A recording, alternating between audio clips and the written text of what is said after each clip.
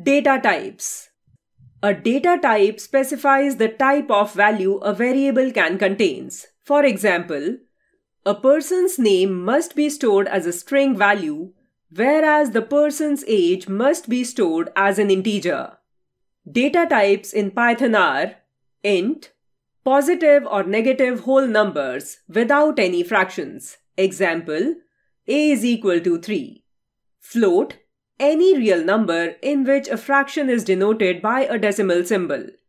Example, a is equal to 3.5. String. A string value is a collection of one or more characters put in single or double quotes. Example, a is equal to double quotes hello.